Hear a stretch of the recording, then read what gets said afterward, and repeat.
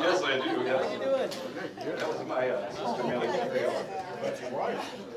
Did you get on? No, you remember that? It's probably worth that you don't remember it. Right. Okay, we're getting settled. That's a good thing. Grab some coffee and some creamer. There are fresh made store-bought cookies, so they were baked with love by someone. And then they went home. Baked with love by someone at least 12 weeks ago. I don't know. That little lady with the hat that does the Honey Bunch of Oats commercials, she baked those for us. You sure about that? I'm not sure. All right. I hear spoon is dropping. How you doing? Jeremy's doctoring up his coffee. What do you got in there? None of my business. You need at least 2 cups now. Or 4. Make it even 6. All right, hi Corey. How are you? Good, how are you? Doing well. Good to see you. Sitting over there holding down the fort with the family. All right, everybody got a copy of the sheet. We're in lesson 21 in our books, but lesson 18 in our class. We're a little far behind because we had a couple weeks where we laid over on some lessons. Eventually we got our connecting flight. But today we're going to be looking at the end of the book of the story as far as the first half. It takes us up to the end of the Old Testament. And in the next few weeks, next week we'll look at the silent years. I want to do a little bit of a talk on the 400 years between the two testaments, the intertestamental period of the silent years. And then we'll jump into focusing a little bit on Advent and Christmas and looking in Bible study here specifically at some of the characters in the story of our Savior's birth, such as, well, Jesus, I guess Mary, we'll talk about Mary, I gave Joseph. While we're at it, Elizabeth and Zachariah, John the Baptist. And don't forget the angels and the shepherds, we'll talk about them too. So that'll be our study for the next few weeks as we prepare for the season of Advent and Christmas.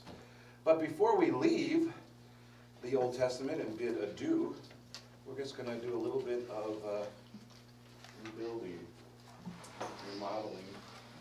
Love it or list it here on the board. I can't go any further, sorry, as far as I can go. All right, can everyone see the board?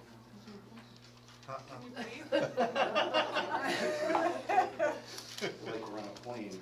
In case of an emergency. All right. I have on the side, we're going to get out of here, this is silly. On the side, over here, if you can see, I got some numbers, some dates. And this kind of leads us to the end of the Old Testament as far as how we see it date-wise. 537 BC, we're going back to that time. That's the, that's after the 70 years roughly when everyone was, remember 70 years prior, everyone was, either, not everyone, but everybody who was exiled was sent into exile to Babylon and to Syria and things like that. And then later Persia took over and there was a changing of the guard along those decades of exile. But do you remember who went off to exile 70-some years before that? Which of the people of Israel were kind of cherry-picked to go into exile? Oh, people like Daniel. People like Daniel. Everybody with names in the front end of the alphabet. Like Daniel and Ezekiel, D's and E's. No, they didn't get shit. Under it down, so it wasn't necessarily where you were in the alphabet. But what was the criteria? Why those folks? They were picked because they were nobles and possibly could be used for helping out their kingdom. Does anybody remember how exile worked back then as a method of war, nation building? Moved them away from home so that they wouldn't be... Move them away from home, you pull them out of their land, and hopefully they just assimilate into your culture and your empire and would never be heard from again. And if you're going to take people and pull them out from another nation and make them part of yours, which of those people would you most likely want to have? The better ones. The better ones. So, you know, the leftovers were left behind in Jerusalem and in Judah. The cream of the crop, if you will, is taken off. So I don't know if you're in this time frame in Israelites' history, is that a good thing to be a leftover, or isn't it? I mean, who likes to be a leftover, right? Unless it's Thanksgiving dinner, that's kind of a nice It's like thing. being picked last for the team. It's like being picked last for the team. Unless you're taking people out to be shot or going to exile, I don't know, maybe being a leftover is a good thing sometimes. But these were kind of the leftovers, the hoi polloi, the political, the powerful, the beautiful, the prominent, the Hollywood, the New York types. They were taken and they were snatched out, the important ones. So 537 BC is the date when God says, okay, time's up. My land has gotten its 70 years of rest, which you all robbed it of because you never celebrated the year of Jubilee when you were supposed to, and giving the land its 3.5-year Sabbath over the period of time that I gave you to do it, which roughly equates to 70 years that they robbed God's land of rest, which is why he partly sent them into exile. And you can read that as you walk through the earlier part of the Old Testament, how the year of Jubilee was supposed to be celebrated. It was supposed to be a year of repaying back all debts and letting go of all slaves, and you just wrote off all things that you had against one another and you started fresh. In fact, you gave your land. You didn't even grow crops. You stored up and you saved up and you lived 3.5 years of the Sabbath of just rest and relaxation. They never did that, apparently. God gets his rest. 70 years. 70 years of exile. Now it's time for the return. So Zerubbabel and 50,000, that's the first wave. And then you got roughly a couple decades period here where you have Ezra coming in. And Ezra comes in and he begins to set the stage for the rebuilding of people's hearts. During this time, first of all, what was rebuilt? Remember, the temple was rebuilt during this time, and then gradually. And how long did that happen right away? If you remember, they got back and they got to work, and yeah, and everybody went, woohoo! Thanks for coming back. Yeah, let's jump in. No, they met all this opposition. Why are you back? Where did you come from? We thought you were dead. What are you doing here? Show-offs or whatever the attitude was. They did not want to rebuild the temple initially. Remember, it sat for a while, for a good number of years, and everybody else got on with their lives. And that's when the Bible says, you know, you people are living in panel, Haggai, living in paneled houses, and the temple is in ruins. Come on, folks. And he kind of spurred them up. Haggai and Zechariah worked with Zerubbabel, 50,000. Got the temple rebuilt. And then comes Ezra, and he's a scribe, and he's a priest, and he's a teacher. And he gets the people into the word. And then shortly after that, here comes Nehemiah. And remember, Nehemiah, he was forced to leave, right? He was the cupbearer for Artaxerxes. Remember, he was told, get out of here, you're a horrible guy. No, remember who, how did Nehemiah get back to Jerusalem? He asked to leave the exile, or rather the land. He asked to leave his kind of cushy, posh position to go back because his brother came and gave a report and said, man, things are really rough. Things aren't going so hot. And Ezra could confirm that. Nehemiah's heart was kind of boiling over. He had a fire in his belly to do something for the Lord, to be a leader. So in 444 BC, we get the beginning and the continuation of the building of the city walls and the raising up and rebuilding of Jerusalem as a city and the people's livelihood and their culture and their society being rebuilt. That's kind of where we're at. Now I want to focus on this guy today, as well as look a little at this, but then also a third leader in the prophet Malachi, as we end off the Old Testament. And I have as an acronym as we talk about Nehemiah and just this era of the Bible in general, and then also applying to us in the New Testament era, the word leader, and what it means to be a good leader. And that's where I'd like to kind of pick up our study today. I don't know who, if this is who is credited for coining the story, but there was a story about leadership that comes out of the French Revolution, where a man was seen running down the city streets, and he was chasing after a group of soldiers, and somebody yelled at him, "Why are you chasing those men?" That's my horrible French accent, isn't it? My ridiculous French accent. And he responds back, says, "I am their captain. I'm trying to see where I might lead them." And so the point is, if you're a leader, where do you got to be? Okay, was Nehemiah a front end or a back end leader? He was a front end leader, but he comes around from the back end, kind of. So it's kind of interesting. So looking at Nehemiah, if you're going to be a leader, you got to lead from the front end. And in Nehemiah's case, in order to be that leader of the people in Jerusalem who were kind of misguided and were overwhelmed by all this opposition, he has to leave where he's at. And a good leader leaves his comfort zone to take risks and follow the call. That's the first thing I see as part of leadership that I see from Nehemiah. Leaving your comfort zone, taking a risk, following the call.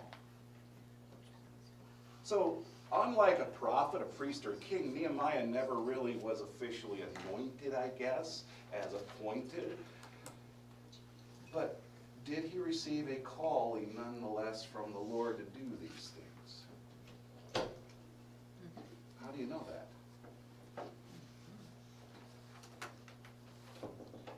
Because he did them, right?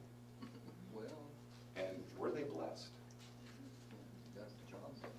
He got the job done. And how did he leave his comfort zone? He had a very high position Yeah, he was security-wise. The king's cupbearer was Yeah, that was like- responsible for making sure that the king didn't get poisoned. That was like, personal bodyguard. Yeah. This was Secret Service for the president. This was a high calling. This was a high authority detail that he had, and he had personal pass, and he was able to have permission to get into the king's presence. This was not just some schlub at the door, taking tickets at the nightclub. This wasn't just some bouncer at a bar. This was a guy who had a high position, and along with that position came high trust, and along with that trust came high responsibility and authority, and high pay and respect, I believe. He was sitting pretty well. He leaves his comfort zone, he takes a risk, and he follows the call. So he does that. And when we look at this idea of the cupbearer, this trusted servant, he goes back and he leaves Susa and he goes to Jerusalem because he sees that this is a call that is bigger than himself. This is something that is for the Lord, not to be mistaken by his own interest, but this is a mission. He's on a mission from God. He's one of the first Blues Brothers. And that's what he said, I'm on a mission from God. And I kind of thought, we apply this to ourselves if we're doing acronyms. Maybe we can do this one. Anybody ever heard of the HAG? Comes to missions, service for God. Your big, holy, audacious goal. What is the HAG? What is the big, holy, audacious goal that God has placed in front of you that he would like you to accomplish to the glory of his name and for the good of his kingdom?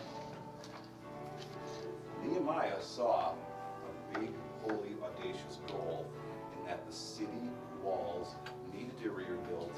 In order for it to be rebuilt, they needed someone who could be a good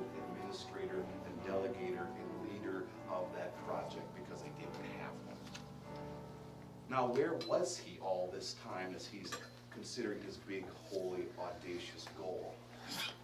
He's back in Susa. And what's he thinking about there? Once he heard the problem, he was on his knees. On his knees and asking the Lord, what shall I do? And Lord, why is this happening? And he prayed and he fasted, we're told, and it says for a while. And then if you turn your pages in your Bible, it goes from 1 year in the, it seems like the Jews adopted the Aramaic calendar, because it goes from 1 year to the next year, and it mentions the month of Nisan, which seems like this was at least a period of about 3 months. So this wasn't the Lord putting this on Nehemiah's heart, and he sat down with his cup of coffee and he penciled out about 15 good solid minutes to think about this. Give this to the Lord for a good quarter, half an hour, an hour. For 3 months, it seemed like he just thought about this and prayed on it and pondered it. And I don't know. When it comes to big, holy, audacious goals, should you act too quickly? If you feel God is calling you to leave your comfort zone, asking you to take a risk and follow the call that is placed on you, whatever that is, in service to Him, how soon is too soon? And how late is too late?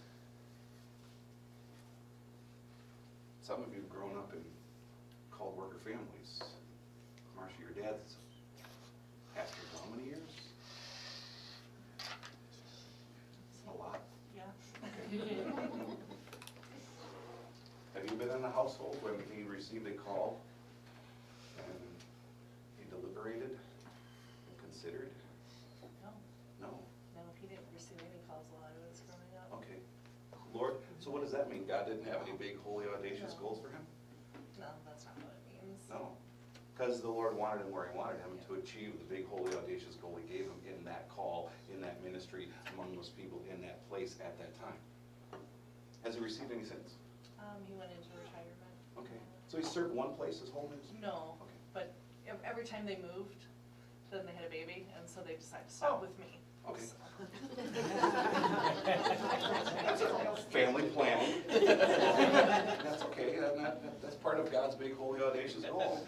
And maybe, that's what I'm trying to get at. You don't have to be a called worker who receives a call by a body of believers, in a quasi-holy official way as you've been anointed for something, in order to serve the Lord with a mission. Maybe your big, holy, audacious goal is you have a family, and your calling is to raise that family in the name of Christ. And your household will serve the Lord.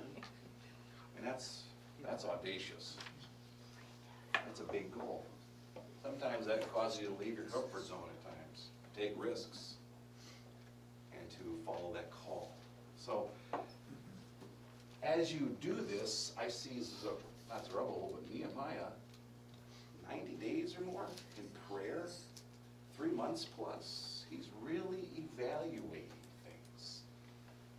And a good leader sets a realistic assessment on things. We find out, Nehemiah 2, 5 to 8, we hear about that kind of ideal and principle coming through. And I think that's really key. Because sometimes I might think God has a really big thing He wants me to do.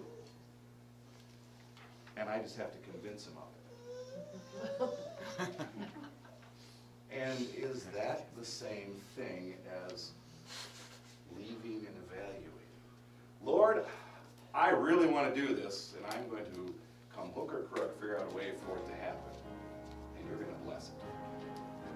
I'm going to support this because I really think that's really where I'm at. And you chase after it and you say, Lord, here's my agenda, and I'll bless it. But then it doesn't get blessed necessarily. Because maybe God has a different plan for you. A different big, holy, audacious goal for you to achieve. And you're going, yeah, well, I could see that in my life, and I can see how that's kind of leading, but that's not what I want. Those aren't the people I really want to be involved with. That's not the kind of service I want to pursue. I don't want to do that. I want to do this. And whose agenda is held to whose? Have you ever done that in life, where you've prayed to God and you've asked Him to bless your prayer in the way you see fit? Have you ever closed a prayer with, "Oh, by the way, that will be done"? Thank you, Lord. I've done that. And I look at my life and go, why isn't He? And then over here, you got this whole thing going on, this whole circumstance, this whole, event going, these things, and it's like there's these people and the stuff going on over here, and they're all like, yoo-hoo, hello, and you're all, but Lord, I really wanted to do this. And over here is this screaming, big, holy, audacious goal. God's right there. But if I'm not evaluating myself and looking at a realistic assessment of who I am, and as remember when we went through the vision thing, trying to find our vision, your past experiences are part of who you are. Your passion, your interest, yes, that's part of that. But then also looking at where you're at right at the moment and how God has gifted you today to see how that can be part of finding your console or in the hero, your vision, your call, and evaluating these things.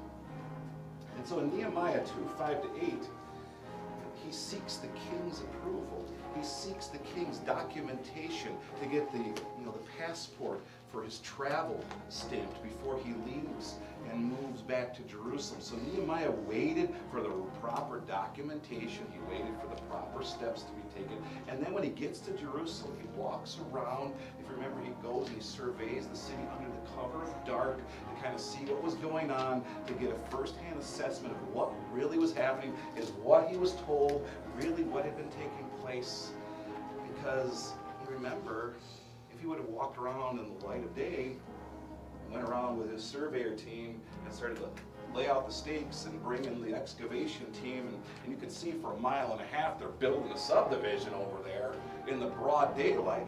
If you don't want that up there, you're going to come bold in the day of light, and you're going to come in the light of day, and you're going to bring up all your opposition and resistance. So he tries to figure out a way to work around his opposition. He assesses things, he evaluates, and then he formulates a plan as to how to address the naysayers.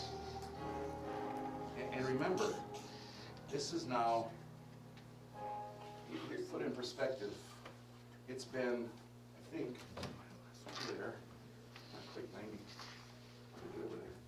I could 93 years, roughly, since the walls of Jerusalem had been laid waste. When you look at the overall spectrum of the exile and things that, almost 100 years of this being in this condition and this state. And now Nehemiah is coming in and he's going to change it overnight. He's going to change 90 years of history plus overnight. And he's going to do it with a group of people who are, you're coming in and wanting to, we've gotten used to the fact that we're defeated. We've gotten used to the fact that God bailed on us. We've gotten used to the fact that we're exiled and we were the leftovers or whatever. And now you want to come in and you want to change everything? Because human beings love change, right? It's one of the things we just embrace change. We wake up in the morning and go, what, Lord, can you turn upside down and shake out, turn everything topsy-turvy so that I can go, huh? Because that's really, when I put my feet on the floor, that's my first thing I ask God to do is turn everything upside down today. Who likes change? But do we need change? We need change. Who likes, you like, Carol? No, no change. Status quo is good. So in order to make change, you have to understand how. And is there a principle here that Paul lays out in his encouragement about change? Remember what he said about making decisions? He said two things you have to balance out. Permissible versus what? Beneficial. Just because I can, it doesn't necessarily mean I always should. Just because all things are permissible, but not everything is beneficial. Have you ever been in that situation where you thought, of course this is what I should do, this is a decision, this is the course of action, and just because you can, you automatically should? Or is God saying, reevaluate? Before you take a step, reevaluate where you're stepping. You want me to guide you and bless you? Make sure your steps are in line with my will. Back up, look at the bigger picture. And then, when you get a clear idea, take your action. A leader, she or he motivates by identifying with him or herself in the context of those they're leading. You motivate by identifying. By, yeah, I'm with you in this. And you identify where you're going in relation to where you feel you need to be stepping. And paralysis by analysis. If you don't identify the actions that you need to take based on evaluation and the idea of moving towards something, evaluating where you're headed, and then if you get this great big plan of what you're going to do, but then you never act on it, what happens? You're going to build a house. You got the blueprints drawn up. And instead of going and finding an architect to help you further, maybe because you've got an architect, you got the blueprint, but you don't ever find a builder. You just keep adding on to the plan. Well, maybe we should put a dormer over here and add on a 3-car garage here. Well, you know, one day our parents might want to move in, so maybe we should. And then what if we get a border collie? Should we have this? Well, what if we get pugs? Well, maybe we need to have this kind of. You know, or what happens if you never finally act on your plan? Doesn't get done. Doesn't happen. It just becomes a dream that is unfulfilled. That's the whole paralysis by analysis, cycle. Just keep focusing on it and adding to it and reevaluating, but you never really finally do it. What motivates that? What's behind that? Fear, maybe? Fear. Fear that maybe I really didn't do these things properly, or fear of, you know, the unknown, the change. I don't want to do this because it's comfortable to just talk about it. The ideal of stuff is so much better than the reality of stuff. You ever had that idea where, you know, this seems like a really great idea and it's just nice to talk about it? I'd really like to plan a vacation too, and I can picture myself there, and it's so perfect. But then you start to plan it and you realize the hassle that comes with planning for that bucket list trip or whatever. And then what if it doesn't happen that way? Your unrealistic ideals don't match the realities. What if the flight gets canceled, or the hotel catches on fire, or the weather comes and wipes out the beach? And sometimes, you know what? Never try, never fail. Some people think. But then, every shot you've never taken, you've always missed. So where do you balance yourself in your Christian walk with the plans, the ideals that God has for you? Sometimes you just have to do it and get the job done. When you've done all the work, the point comes where you finally have to make the decision. And that's where the D in leadership comes in. I see this in Nehemiah, the discernment. I mean, he was facing some godless tactics. There were people out there who were mocking them, who were ridiculing them, and they were using weapons of mass deception, where they were trying to undermine and ruin the reputation of the project. There were all these naysayers who did not want to, for whatever reason, rebuild the city or the temple. And that seems like a no-brainer, right? If you're the people of Israel, this is part of your calling. And there were a bunch of people who were just against it, and they tried to use the tactic of misdirection. We'll talk with you, Nehemiah. Come out to Laredo. Yeah. You know, Laredo, Texas is famous for ambushes. And that's kind of what was happening. They were calling Nehemiah to come out and talk with us about your building plans. all on your own, by yourself, and we'll discuss your ideas. Okay, you're right, cool. He didn't do that. He was discerning. He wasn't that dumb. So is discernment just not being dumb?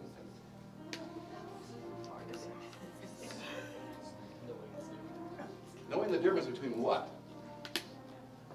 I could go up there. Is that wise? I could do this, but is that wise? I just received a windfall from my parents, for example, or whatever, a windfall of money and some sort of inheritance. Or, you know what, I think the Lord's calling me to open up a Christian hobby. Dogs for God. I don't know. You come up with the idea. Maybe that's a great idea. Dogs for God. You know, cars for kids. There's one of those in Wisconsin. It was Bart Starr that started that one. It's Cars for Kids.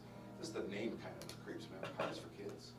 Make it sound like they want to donate cars for kids to drive, but no. The thing was, you donate your old cars to this organization that takes care of needy children in adoption centers and in foster homes and things like that. So the name kind of sounds a little, and who would come up with that idea, right? I want to get a bunch of cars donated, I'm going to give them to kids. So they can be mobile. No, that's a bad idea. That would be a bad idea. Dogs for God, I don't know, that's maybe you could work on that one today. Maybe that's your big dream. Maybe that's your big, hairy, holy, audacious goal that God has. Or maybe not. Be careful. Follow through. Be realistic. Don't get caught off of practicing discernment, which is don't be dumb. I like that, Ava. Don't be dumb. Nehemiah was not dumb in his understanding of his role as a leader. He had discernment. And you know, that discernment, it helped because this mockery escalated into actual attacks. And he was smart about understanding people and asking God for guidance and helping to discern the underlying motivations behind people's hearts. And you know what you have to do when you decide something, right? To decide is simply to just finally make a choice. You have to decide. You have to choose one or the other and cut down the middle and say yes to something and no to something else. That's part of decision. That's part of discernment that God gives us. And knowing what's going on after the walls were finished, there was a lot of bad intention by Tobiah, and there were other attempts at the work to fail, and you had that false prophet. And to come on out to the plain of oh no. Oh no. Oh no. Sounds like the right. And there's potential harm there, and he didn't follow through. He had enough common sense, and he didn't just listen to the false insider information in the bubble belt of Jerusalem there. He didn't listen to the false prophet of Shammaiah. He didn't listen to the inside information in the group think. He practiced discernment. Anybody got any questions on discernment or comments? Because I think that's a big one. How many of you feel you have the gift of discernment?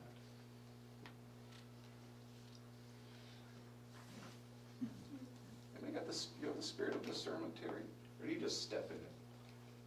I just step in it. Where does that discernment come from? Where do you get your strength to make the right decisions? Well, a lot of times, the right decision comes down to deciding two really good things. Does that make sense? Okay, the discernment, first of all, where does it come from? It comes from the Holy Spirit's, I'm going to call it his sanctified common sense that he, infuses within us as we read his word and understand God's principles for life. And we use our life experience, we use who he has made us to be, personality, passion-wise. Do I know myself really?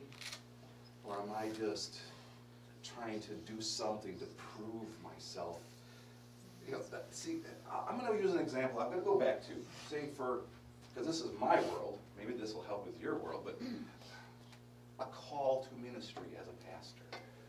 Who knows? The phone could ring this afternoon and I could get a call from another church or organization asking me to do something, to come serve them in some way or capacity. Now, first thing, is one bad and one good? No. And I want you to look at it, and this is kind of corny, but this is how he used it. And he was such a Mr. Rogers, kind of just such a wonderful guy. And he has two beautiful apples. You got these two beautiful apples God's given you.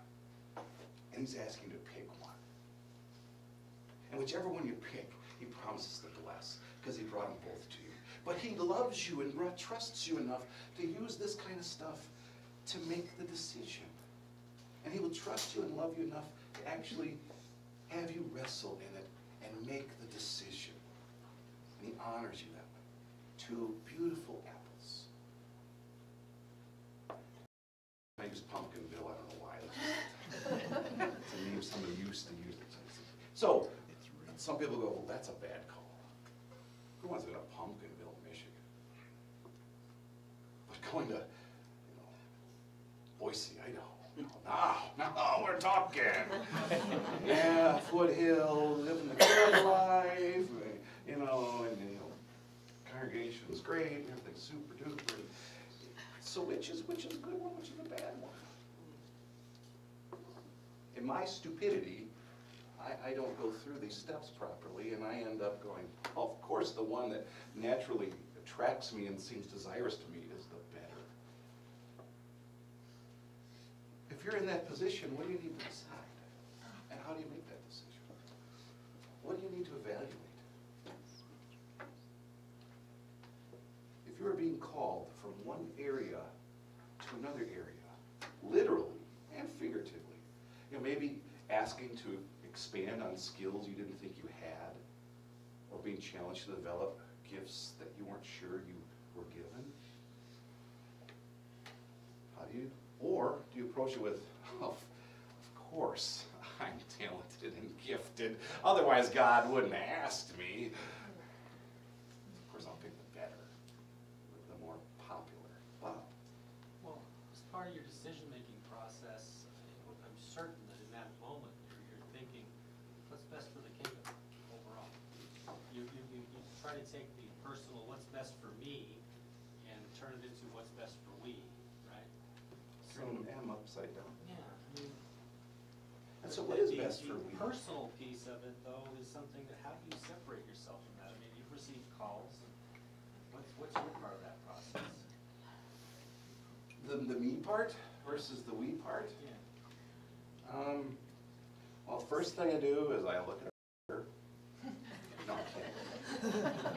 I check the crime rate, and I look at the housing, and no, I'm teasing. That's not at all. That's kind of way down when you finally, what are you asking me to do to serve them in the name of Christ? And do I feel I have the gifts and abilities to do that for them? Are they asking me to do things that might challenge me to think and grow? And are they going to encourage me in that? And are we, is there going to be this, remember what Paul calls the gospel ministry? He calls it a joyful partnership. And I look at that contract, agreement. What can I do to be a source of joy to you, and what in turn are you going to be able to do to be a source of joy to me as we encourage one another in gospel ministry? And you take the competitiveness out. First thing I know, a lot of guys look to, they go back and well, who served there beforehand? And then as they're deliberating, they'll call them up and ask, well, how did it go? I personally don't like doing that. Never have, except for one time when I knew that the guy that was there before me was living right next door to the church, and he had just retired. It was kind of not a real happy situation, so I did call him just to get his feel on things, because I did not want to walk in a situation where I felt like I was still stealing something away from somebody else, and he was the retired pastor still living, a stone's throw from us, right there, very active in the congregation. I want to be very careful about that. I don't want to give any misimpressions. So I wanted to talk about, are you okay if I were to come? How would this work? And that was one exception, but I usually don't think about the personality. Maybe I should, I don't know. Personalities. I always look at what is the objective they want. What is it that's going to take me? How can I take me and partner with you to be we together in joyful partnership of gospel ministry? Do I have the gifts that you're looking for, and do you have the needs that I can help meet? And those are the opportunities, the challenge, the SWOT, strengths, weaknesses, opportunities, threats. You look at all that stuff, and you listen to a lot of people talk to you, and sometimes they say exactly what you want to hear. Because, churches are, when they're without a pastor or somebody to fill a position, school or another organization, you really want somebody in there. Sometimes we might push and sell it a little bit, oh, yeah, this is super. Oh, don't worry about that. A question. Because I get it.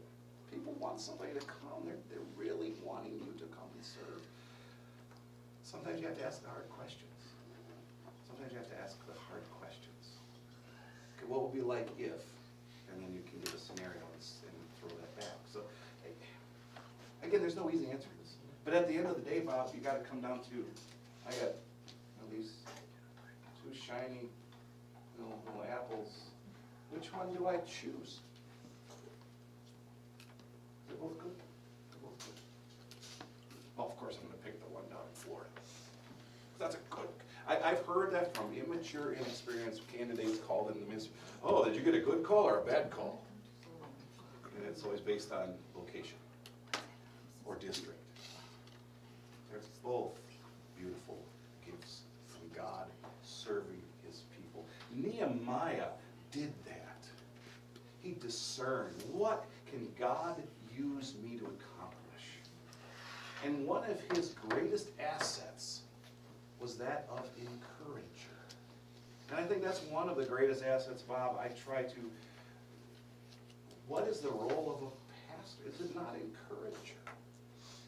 To encourage your team. Your team.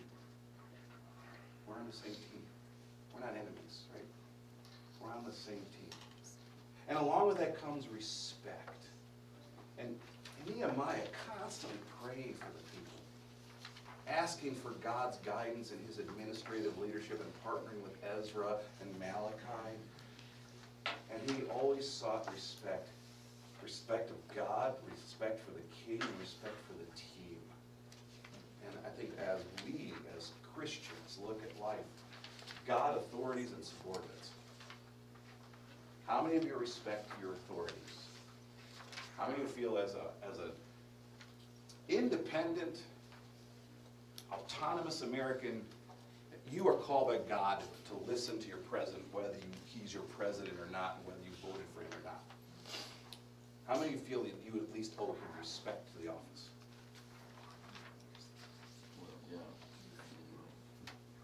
Whether you agree necessarily with his policy, his leadership style, his personality, his history, even which side of the aisle he may be on, you at least owe him respect to the office. How do you express that respect for your president? Pray. How many of us pray for the presidents we don't like? I don't know what you pray for. That's up to you and God. But do you do it? Did Nehemiah not pray for the authorities? Did he not ask God to watch over all those involved, including the one to whom he served as cupbearer? Yeah. Did he not pray for his team, his fellow members, the fellow people on the building? Right? And you know, his plan was, some of you build, some of you stand a post, and then you switch. And some of you watch guard, and some of you do the work. And he had a plan, and he had a plan that he delegated and administrated, but he had a plan of action, and it built team. They were doing this together. He removed all the obstacles of fear and he allowed them to accentuate their gifts as a team. They would not have gotten the city walls built if there were not those people watching the post and looking out for those that were trying to come and undermine their work. They would not have gotten it accomplished if there weren't people dedicated to doing the work under which the soldiers were providing the protection. So it was really important that they had this idea of encouragement and respect. God, authorities, and subordinates. God, king and team. God, government, and you and me. That's our place as Christians, wherever God has put us in leadership. And so to your question, Bob, it does come back to, and this sounds like it does come back to big K, kingdom. And I cannot confuse that with my understanding or version of kingdom. Because sometimes my idea of what is really best for the kingdom of God may not be at all what God has in store. And I've seen that quite often. My own ministry, with others, they come into a situation thinking, I got this sized up. I know exactly where God's leading us to go. It gives you a completely different direction, focus, and passion, and obstacles as well as opportunities. And he leads us as he would have us serve him. But at the same time, I have to make a decision. I have to act. I have to trust God, no matter where it is in life. Whether it's, what am I going to do with my tax refund? To what are we going to do with a building project at church or not? Big K kingdom. Am I going to take my tax refund? Am I going to just spend it on me? Or am I going to take a portion of that first fruit and joyfully and proportionately set it aside and give it to the support of his kingdom? And that's what Malachi really brought to the table. The idea of not bringing the leftovers. Remember, he's got that complaint. Remember what kind of offerings the people brought? Yeah, blind. Blind, deformed, the left eye was missing, and it's and scurvy, or whatever that skin disease animals get. The mange, yeah. Well, bringing mangy old, one-eyed sheep to the offering. And he says, don't do that. Bring out your best. Give your best. Because who's always given his best for you? I can only give my best out of the God who gives his best. And when I look at all of that in relation to this, I pray that God guides you, helps you. You know what it means to be a leader in your own right. My remedy in all this is Christ, who gives himself constantly. And how can I not but honor him in bringing my best to him? And that way, we're blessed. So let's have a prayer. I hear kids coming down the hallway. Lord God, I thank you for the leadership you've given to your body of believers, from the prophets to the apostles to pastors, teachers today. You've given some that you might have them lead us and prepare and equip us for works of service so that your body might be built up. Whether it was a Nehemiah long ago, an Ezra, a Malachi, whether it's people today, moms and dads, husbands and wives in public ministry, just each of us as part of the body of believers, as people who belong to the Holy Christian Church, help us to truly know what it means to lead. To know that you are with us, you will bless our efforts. Help us to make decisions that are truly blessed by your guidance, and that we might be committed and content in how you lead us to decisions. Above all, help us to encourage each other. When we're confused, indecisive, or don't know what to say or do, help us know we have people right here with whom we can talk and for whom we can pray. Bless us, Lord, as we are built up the walls of our hearts and lives on the foundation of you, Jesus, our friend and Savior, and the message of your gospel. In your name we ask this. Amen. Oh, how you doing, Debbie? Fine. How was your anniversary day? don't have time, sorry. I had that ticket bought.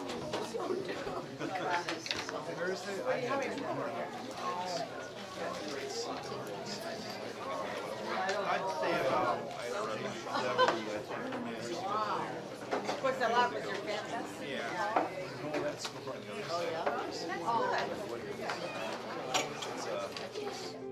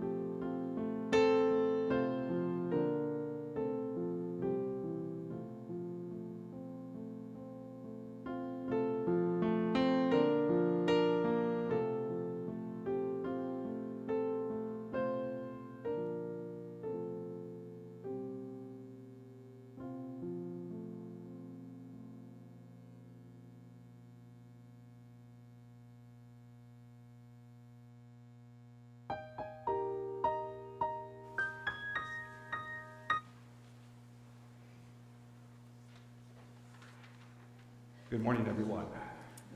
Welcome in Jesus' name today.